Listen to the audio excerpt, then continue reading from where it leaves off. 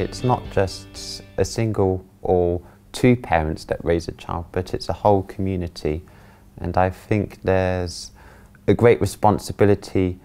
for those people, even if they don't really know that young person or not related in any way, that regardless of that type of encounter,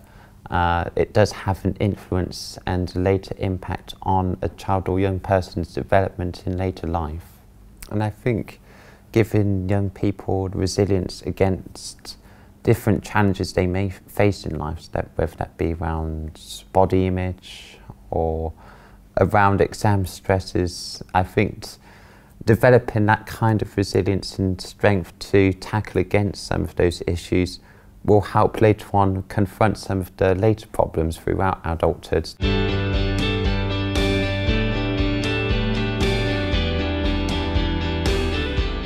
I think that society has a lot to gain from promoting happiness in children and young people, especially because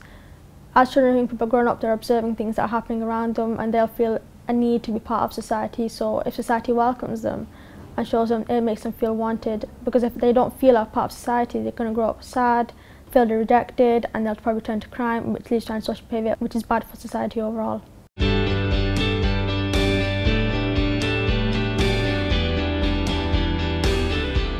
I think it's really important to kind of nail it when young people are young, especially targeting those ages when they're developing throughout their life at different stages, whether it's starting in primary school at age 5. It's all about an early intervention. You know, the earlier you intervene into a child's life or a young person's life, the better that they can grow up and do something positive with their life, and giving them the life skills that they actually need so that they can go on to find, you know, good education and good employment and then contribute back to the society. I think it's